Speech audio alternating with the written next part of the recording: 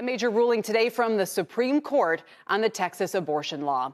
The court allowing the law to stay in effect for now, but it also gave abortion providers the green light to sue and challenge it. The Texas law bans most abortions after about 6 weeks into a pregnancy, no exceptions for rape or incest. Here's NBC's justice correspondent, Pete Williams. This is a modest victory for supporters of abortion rights in their fight against SB 8, a law that Texas wanted to make impossible to challenge. The law allows anyone to sue abortion providers that violate it. State officials don't enforce it, so the question for the Supreme Court was, who can be sued? The court ruled unanimously that challengers of the law cannot sue state court judges since they don't enforce anything. It ruled 5-4 that challengers can't sue state court clerks or the Texas Attorney General either, but it voted 8-1 that the challengers can sue members of the state medical board. That's just barely enough to let the lawsuits go ahead.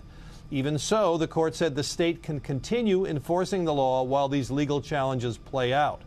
So abortion providers can still challenge the Texas law in federal court, but they can't sue anybody who actually has the power to stop enforcing it. Chief Justice John Roberts joined the court's 3 liberals in saying the abortion providers should be allowed to sue the court clerks and the Texas Attorney General. And he said that by leaving SB 8 pretty much intact, today's decision allows Texas to more or less nullify the Supreme Court's previous rulings on abortion.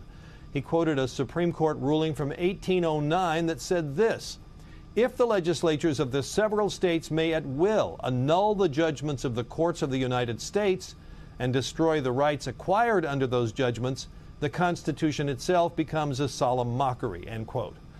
Today's ruling was about the structure of the Texas law. It was not about abortion. A ruling on that in a separate case from Mississippi probably won't come for several more months. Kelly? NBC's Pete Williams tonight.